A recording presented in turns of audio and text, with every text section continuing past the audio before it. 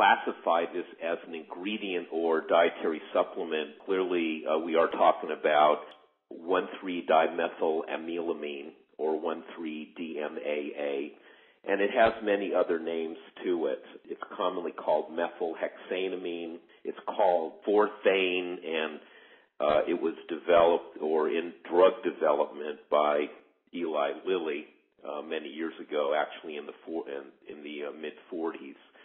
And so its history is in the drug world as primarily a vasoconstrictor to address nasal decongestion as a decongestant, things like that. It kind of has the same history as ephedrine or ephedra in terms of its classical use, but it went off patent, and then it went into limbo land, and many of these ingredients, which I would characterize as drugs, kind of spill over into the dietary supplement world. It's kind of masked around geranium.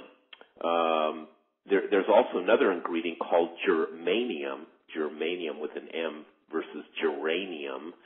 And some people think, well, this is just a pretty flower and an herb, so it, can't be harmful. But naturally, you can find it, but basically, it's kind of gotten into the U.S. marketplace through Chinese companies who have now synthesized this. It is a synthetic, ingredient. I'm giving my opinion on this, scientific opinion. And I've looked at it very carefully in terms of the available literature out there in terms of three issues that, we use as benchmarks to formulate in Max Muscle products. One would be legality.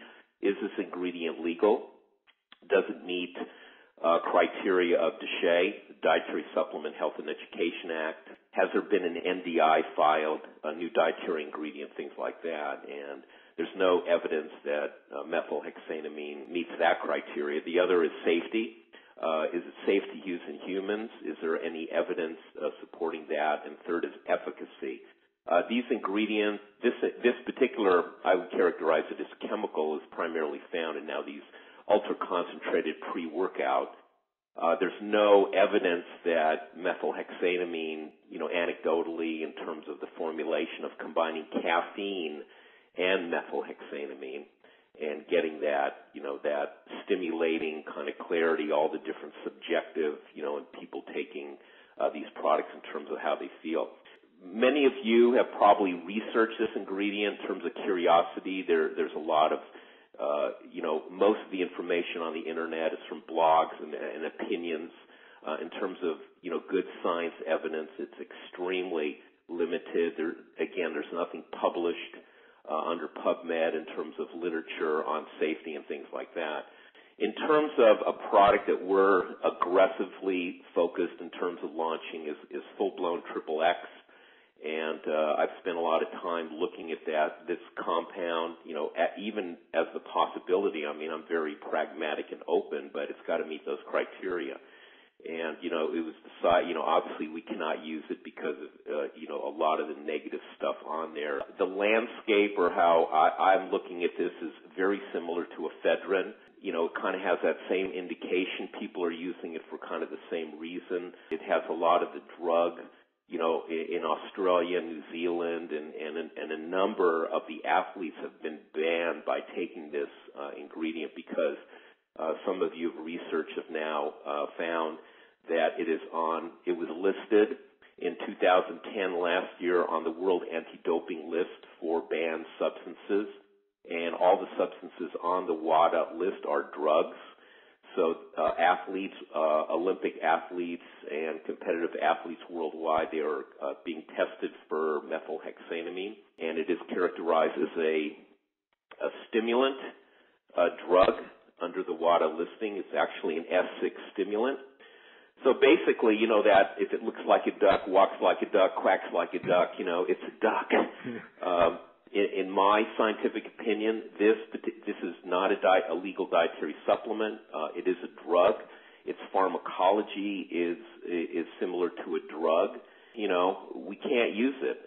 It doesn't meet criteria of safe, legal, efficacious dietary supplements. So, as a responsible, ethical company to consumers, we're not going to formulate it in Max Muscle products. In terms of FDA and all the discussions we've had, and why hasn't FDA taken this off the market, whatever. I mean, if you look on FDA's website, there's been a whole slew of recalls on male enhancement products and things like that. I would predict, that this particular ingredient will be nailed in. Again, this is just a very much of a prediction.